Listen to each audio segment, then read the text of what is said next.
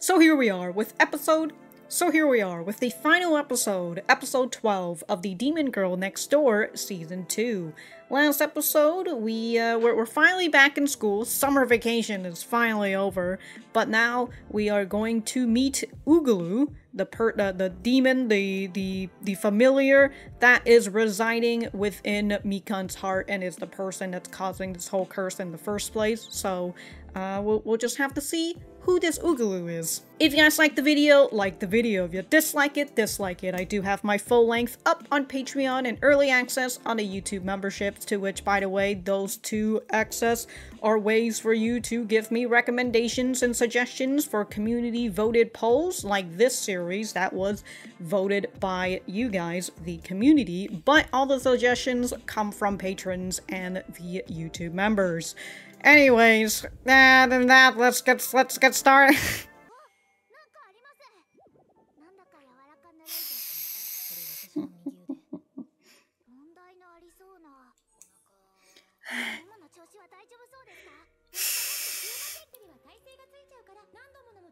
So it'll lose effectiveness. Okay, if you use it too often. Oh my fucking god. The shit, dog? What the fuck? Okay, that's 8 million yen. Jesus Christ.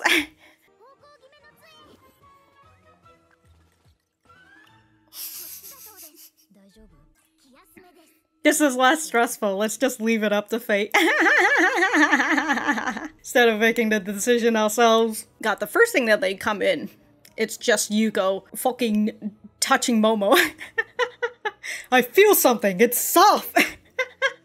And afterwards, immediately poking at her stomach. That woman right there. Saw that in my anime list and it just says Anri's mom. And I'm like, what?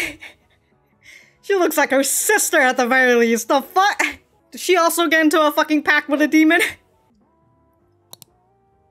Huh. The origami bird. The demon's new ally. Snack staff. I'll save these for later. Oh. It's just Mikan. Now you're dead. Oh. Oh, quick, dude. Holy shit. Dark side buns. Demonic dark side buns. Speak to it in English. If it's from in Mesopotamia, I don't think it speaks English. No. Sense of hearing or sight. Huh.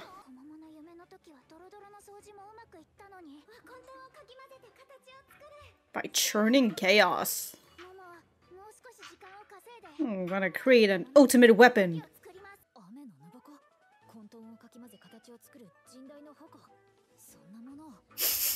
Oh, it's just... Oh, it can churn, alright.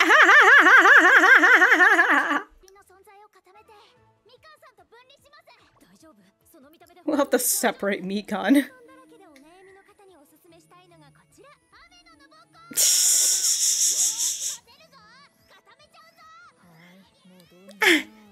Well, you are in the dreamscape. Is that a... The tail looks like a time for a chat. Anyways, you're here for tea time? Anyways, I'm gonna nap now.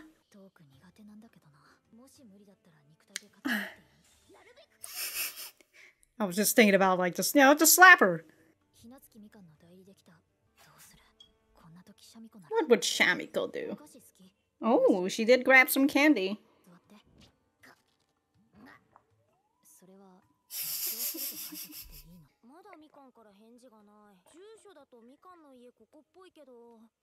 Anri's coming? We're all napping. Damn, she's just coming into this room.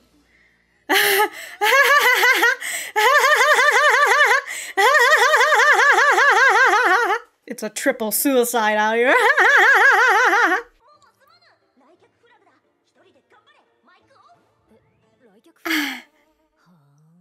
So Anri just comes in and now Momo's all along. Understandable. You have meat? A meat staff! Let's go! Oh, she's too tired though. Doesn't have enough MP. A porridge staff. Dude, a staff for everything. Yeah, she seemed like a meat eater. Damn, just really cuts right to it. Talk with easy words. This is why you need Yuko here.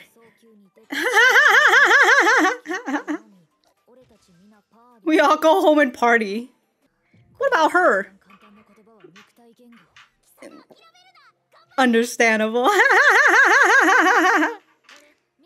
I only made to protect Mikan. Vessel? Very bad. I no need body.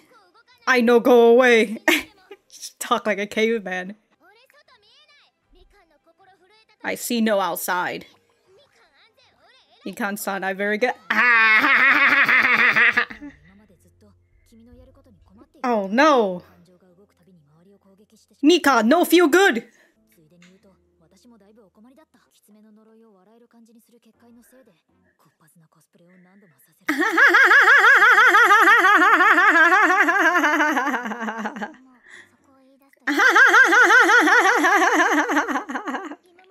I actually failed job the whole time? Aww.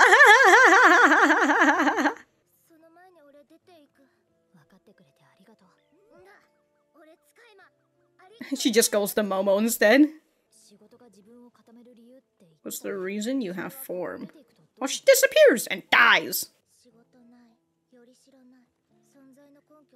Reason for existence, nothing at all. I familiar. It normal. Hey, you wanna come into my heart? Says Yuko.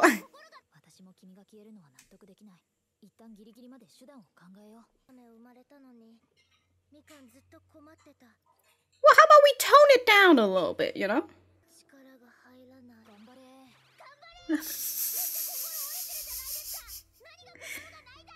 I guess you don't have a heart.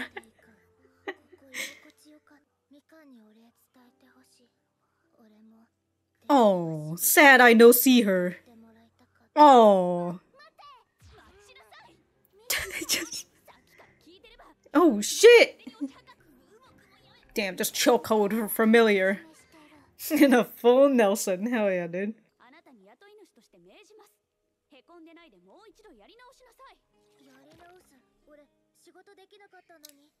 Well, try again and be better, Ugalu!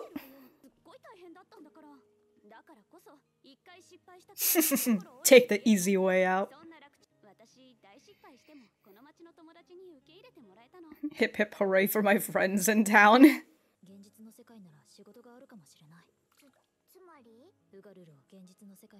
Oh, it's like an actual proper summoning circle. Ugalu gets re-employed. Gotta put you to work. Oh, that's what you get for coming here.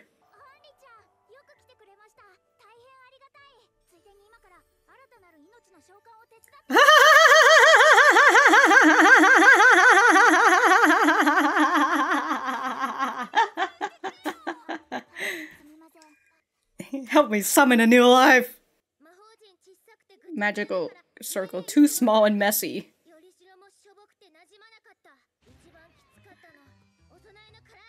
Offering a fried chicken. Wow. She hates this. She hates citrus.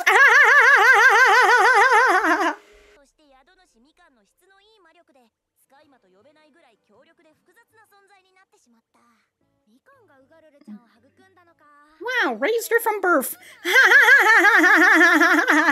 She's a mommy now.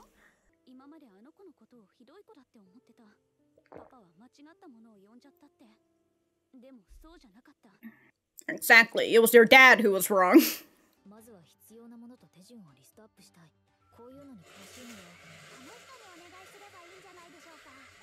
Ogura. She's just coming out.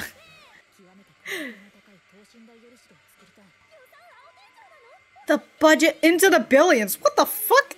I have so many questions. She wrote it directly on the wall.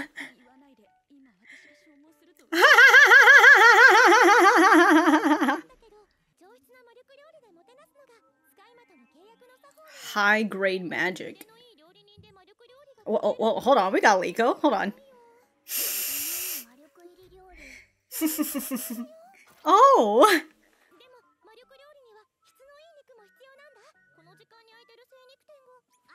Anri, yeah, I was like, Anri's right.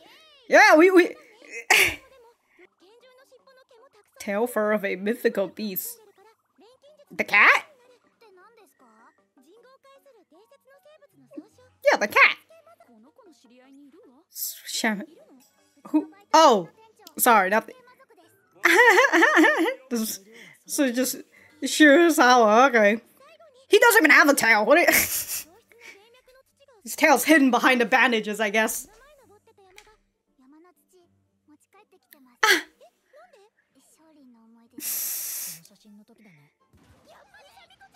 Damn, really prepared for everything. Wow, what a coincidence. Oh shit. What a quirk of fate.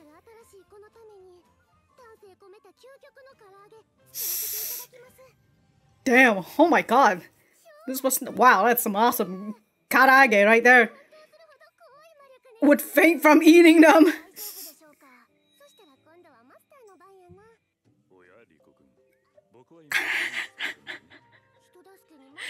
An ass load.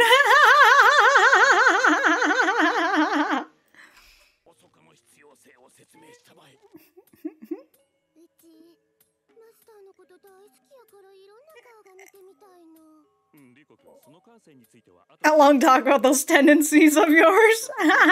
Oh.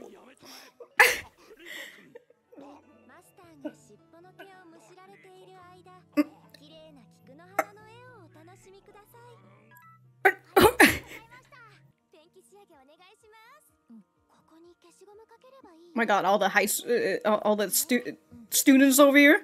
Yeah, the sports day committee.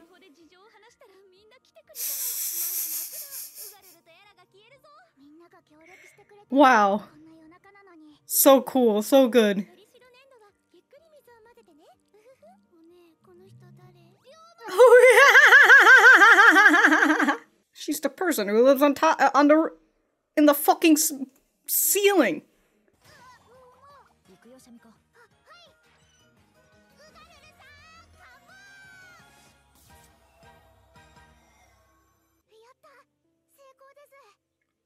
Alright, now shove her the chicken right in her mouth.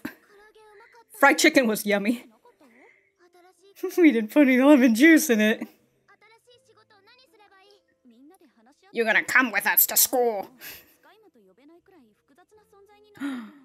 You're your own demon. Go to work. You're an adult now, Ugulu. Uh-oh. Just let her go to school. I go now. Goodbye. Damn.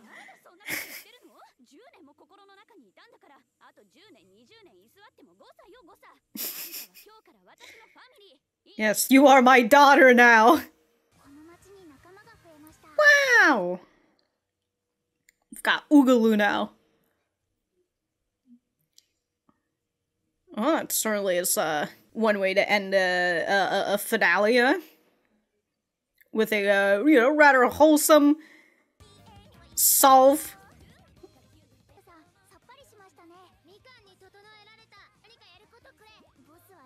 Boss! You are Mikan's boss. Oh shit!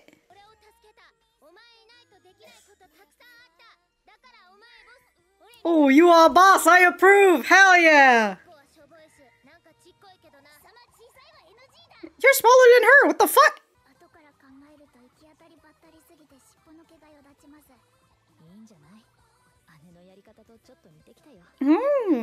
Another comparison to her and Sakura. The fuck, dude? Stop fucking talking about her height! She can't fucking control her height! And that's it. Alright, that's just the cast. Alright, well, I am going to write my notes, and we will be right back to the center. Alright, so that was episode 12 of the Demon Girl Next Door Season 2. Let me know what you guys think about it in the comments down below. You know that I always like talking to you guys. For me, I thought that this was but it's a pretty good episode, you know? It ended on it all ended on a very wholesome note, so that's good. That's fine and dandy. I didn't really write too many notes just because I felt it was a little straightforward, but you know, if anything I'm missing, feel free to talk about it. And since we are on the end, at the end of the series, right? If there's anything that's missing from the manga all the way up to this part, not anything beyond the manga, you know, feel free to write it all down here now. And I won't be upset at you. So feel free to do that. Just not, again, any spoilers for, like, onward in the series. Just anything that's, like, from this spot to all the way back that hasn't, that didn't really get a spotlight in the anime. The whole thing with Ugulu, right? She is just out here trying to protect Mikan. She thought that she's been doing a good job this whole time. All she knows is that if Mikan's heart raises somewhere around, because she doesn't have an eye to the outside world, unlike Lilith. So all she knows is that, oh, something's going on with Mikan, so I gotta protect her and I gotta activate this curse, but not really a curse in Ugalu's mind. That's all she thinks. She thinks she's doing a great job. She senses a threat and she eliminates it.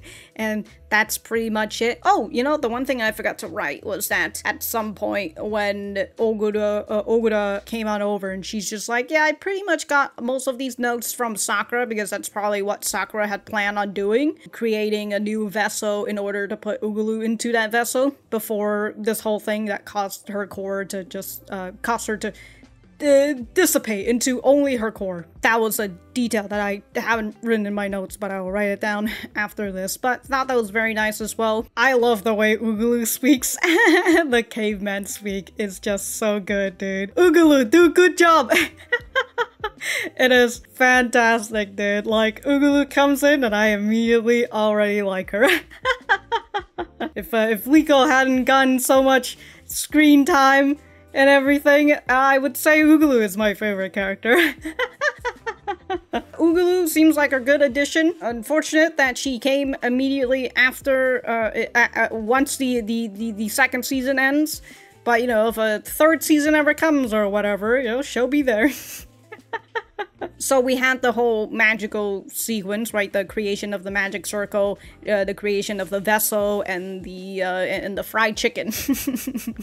I like that specifically, fried chicken. Everything was basically laid out on the table for them. Ogura's just will be like, oh, I don't know if we can finish this by the end of the night or whatever. And we just kept having all these things that comes back on, right? Like, we need somebody who's really good at magic, can instill the magic into this meat. Also a really good chef. We've got Liko. We need a tail of like a magical creature or whatnot. We've got Shirasawa, which again, like, his tail has just been under a bandage this whole time.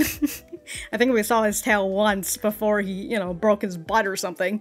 And then it's been bandaged this whole time, and we just had that whole moment of just them pulling hair from him. And him being tied in something that's very definitely not bondage at all. No, R.I.P. the Shirasawa. Damn, dude. Fucking something awakened in Yuko at that point. Like, holy shit. And then it was something about, like, dirt that was required to be on the mountain, but on the mountain that Sakura was. And since Yuko had brought some dirt back because she just wanted to take dirt as, like, her first victory and all that, we have it, right? And we've got, and also like the whole meat thing, right? Anri's shop runs a meat store, so we've got the meat from there. So I thought it was nice, just all the things just coming back there was that, and we've got like the sports day committee club coming on over to help, like everybody just to show that everybody is just so fucking nice. Like, what is it, like 11 p.m. or some shit? It's just like, hey, we need you to come on over. We need to summon a demon out here. And they're just like, all right, we're coming on over. It just continued to show how lax the school is, but how lax the entire city is, just because this is the city that Sakura helped form. And speaking of Sakura, towards the end, we had Momo making a comparison to her, to Yuko and Sakura, which is yet another comparison between her and Sakura. God, I'm just repeating myself, but that's just that's just been a thing, right? That people see Sakura in Yuko, whether it's figuratively or literally. Everything went off without a hitch, and Ugulu's now gotta go find a job. Congratulations, Ugulu, you're now an adult. Like, get on out of here. We've got another character. That's very nice. Again. Very wholesome end to this whole thing, and it's technically kind of like an end of an arc for Mikan. You know, Mikan's problem is now solved for the most part, unless, you know, if she still feels the same way and then Ugulu wants to protect her, maybe the whole thing will still come into play at some point, but just a little bit differently. Who knows? But that's pretty much all I really have to say about this episode. Again, I do think that it was rather straightforward, but feel free to write anything that I'm missing right now. My thought on the anime as a whole, I think I already talked about what I felt for season 1, so I'm not really going to talk about that. But season 2, I definitely enjoyed a whole lot more. You know, I was talking about how, like, I felt like it didn't really have any favorite characters, and really I think I kind of chose Yuko because that's like the person we had a lot of time with, and like if Mikan had had been given more time, it would have been a lot better. Like, she probably would have been my favorite character, but man, season 2 came and Liko arrived and immediately she just dominated over everybody for me. I love Liko, dude. I love Liko. Fantastic. But, you know, it's definitely not a super bias or anything, because I definitely do not have a bias towards Fox/Cat girls. And just say. Then again, you know, I just like tails in general. And she has a super fluffy tail. Since she is a fox, she's exactly what she should be, right? She plays jokes, she plays pranks, she's a little sly, but overall she has good intentions, because that's kind of more or less a theme in this anime, where, you know, everybody for the most part, they have a rather big heart, or they're rather kind, even if they do it in an unorthodox way. Or they show it in an unorthodox way. Moving away from favorite characters and all that, I definitely enjoyed Momo's character a whole lot more this season, because she actually goes through a lot of character development, and her and Yuko's relationship become very close, very close to Yuri, but just not quite, you know? They just have not crossed that line yet. They're just so close. They're like fucking dancing on that goddamn fence right now. That's really how that feels for me, but I don't really mind it. I've been enjoying their relationship and how it's been developing so far. That reminds me, for Mikan, when she first arrived, I had talked about how she felt like a situational tsundere, because she's trying to reject her own feelings, which is sort of what tsunderes are. But then as we continue to see more about her, you know, she's not particularly a tsundere, but like, I still enjoyed her character, but I think because she's not, like, you know, exuding a lot of tsundere tendencies, I'm just kind of like, you know, I think Mikan's fine. I still like her. I don't like her any less, but I don't like her any more. Not anymore, but any space more. You know, there's, look, I just have a bias, alright, for characters, and that's just how that goes. But again, it's not that I don't like her any less. I still enjoy Mikan's character, and anytime we get more Mikan, it's always great. I thought the whole mystery of finding where Sakura is, her location and such. I thought the first half of just doing that was very fun. I thought episode 6 was a really good finale-like episode. After that, in the second half, I kind of just feel a little... I felt a little meh. We had like 2 episodes where I was just kind of felt like it was just there for the most part. Even with the way that this, we had a little bit more focus on Mikan, and then the way that we got introduced to Ugalu and like kind of ending Mikan's curse for the most part, I assume. It kind of just felt you know, it's again, it comes from the fact that everything kind of plays out without a hitch, and it's just, there's not really any hurdles to jump over. But that also comes from the fact that they technically already jumped over those hurdles, right? Like, they went on a bunch of side quests, and so by the time they get to like one of the main quests that they need to go in order to progress the story, it's just like, oh, well, here's all the requirements that you need to do. It's just like, well, we already went through the fucking side quests. We've got all these items already. It's just like, oh shit, that's great. Fucking main quest done. That's how it feels. And when I think about that, you know, in a game sense, as this series keep pulling us back into the whole the gamey feeling, I understand it. It's nice. I definitely felt a little bit more distracted this season than I did last season. I can't tell whether that's just me being unable to pay attention for the most part, or if there's just a lot more things going on this season. I might go for both. I have a harder time to pay attention, and also there's just so many fucking things going on at the same time that's really hard for me to try to latch my attention onto. But despite that, I do enjoy that we had gotten a lot of lore, a lot of plot, right? A lot of mystery and everything, so I thought everything about that is still fine. I do think about how, like, yeah, we solved the mystery of Sakura, and the whole thing with Momo is that Yuko, is that she gotta continue to grow stronger in order to protect the city and kind of, yeah, and also get Sakura launched out of her chest and whatnot, you know, inside of her. And then the whole thing with Joshua is just like, whatever, I guess we'll just continue keeping Joshua in this box. We're not gonna figure out how to get him out of the box. It's okay, you know, he'll always be here for us. It's alright. And I know that some people mention that the narrator is Joshua. And just kind of over here like,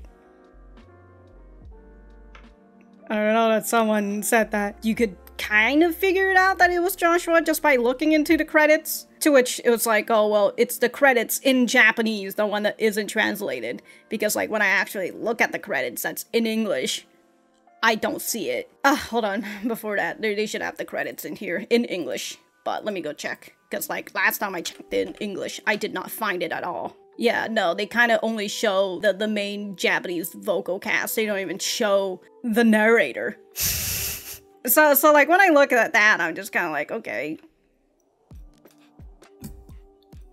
I don't know, I just thought that it's an odd decision that if they showcase that in the Japanese credits, but not in the English credits, I don't know, right? And since I can't read anime, I can't read Japanese, I can't figure out whether that's actually a spoiler or not, so I've just kind of been keeping silent about it this whole time. But like, just kind of hearing about it in the comments, I'm just kind of like, whatever. I don't really, I'm just kind of like, it's, I don't know, like if I figure it out in the show or something, that'd be better, but whatever, the show's over now. The show's over now, and if season 3 comes and then somehow they showcase that in season 3, then I'll have something to be mad at. But until then, I'm just gonna leave it in a fucking box for now. I don't really have too much else to say. I thought that the quality of the anime has been fine and very steady throughout the whole thing. I do like the new look on Momo in her dark side. It's very nice. I enjoy that. And I also like the continuous use of Yuko's Machikado rod and how she's been using it so many times that, you know, she's getting good at turning it into different things that Momo might think are useless, but like, hey, that's still experience. She's still gaining experience and using her rod all the time. That is one way to say. The music, I can't tell if it's using the same soundtrack and then adding something new as well. Or not, I mean, I know that the transformation, the magical girl transformation stuff is very much the same, except with the new rendition of Momo's dark side transformation. But other than that, I can't figure out whether it's the same soundtrack, but maybe a new, different soundtrack in there as well, which it's totally fine. But because of that, I don't really have too much to say. I continue to enjoy the gamey feel that they continue to put into this, and I like that they emphasize it with Yuko saying, hey, I really like video games. And if we were to say that we're following in Yuko's perspective, it's understandable that that's how we kind of see it. It's kind of like Yakuza Like a Dragon, you know, and why that's a turn-based. It's because the main character loves video games and he always thinks of fights as turn-based. And that's why it's like that instead of like the typical Yakuza game style. Gameplay style. But other than that, I certainly enjoyed Season 2 a lot more than I did Season 1. Also, you know, Anri, I actually liked Anri for the most part, you know. We did not see less of her, but when we did see her, I thought that she was pretty much fine as a character. I still kind of hold the same feeling for Ogura. Like, I know what her part of the story is, and I get it. She makes elixirs and, you know, she helps them out in terms of like the magical side and all that. So I definitely understand Ogura, but I'm still kind of the same. I still share the same feeling as I did in Season 1 for Ogura, but Anri has changed for me, so I like that for the most part. But yeah, other than that, don't really have too much else to say, but if I do, I will write it in the description down below. Thank you guys for sticking around, and I will see you guys when I see you.